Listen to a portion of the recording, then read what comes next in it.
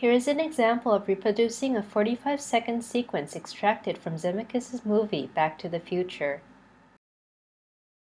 From the original shots of the movie, we reproduced 5 keyframings with our viewpoint manipulation tool.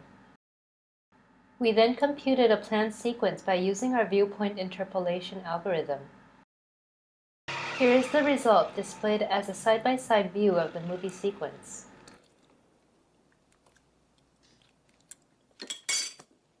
What?